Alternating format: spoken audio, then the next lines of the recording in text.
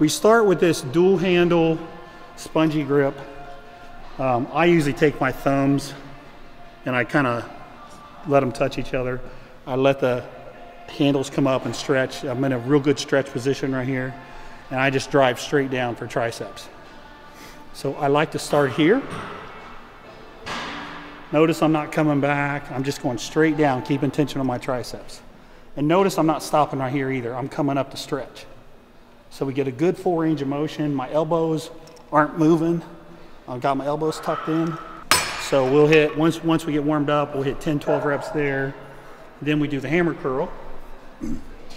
Elbows in, real strict. Do 8 to 10 there. So once you're warmed up, I like to start workouts with this pretty frequently. I like to do a lot of rounds of this too. They just feel good. So I'll normally do like 4 rounds of this.